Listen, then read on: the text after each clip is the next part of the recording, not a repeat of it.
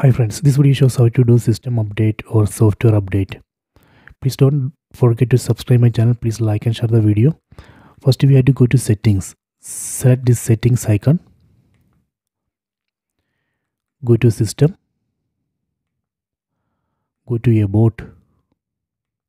Then select system update. Now it's checking for system update. Okay, done. It shows that there is an update. Size of the update is 731 MB.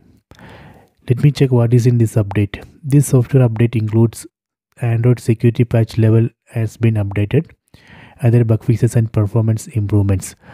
First we have to check what is in this update. We have to carefully read it. Then if we are okay, we can select that restart now button to download and install the update. So this way we can check for software update, then download and install. So please try this.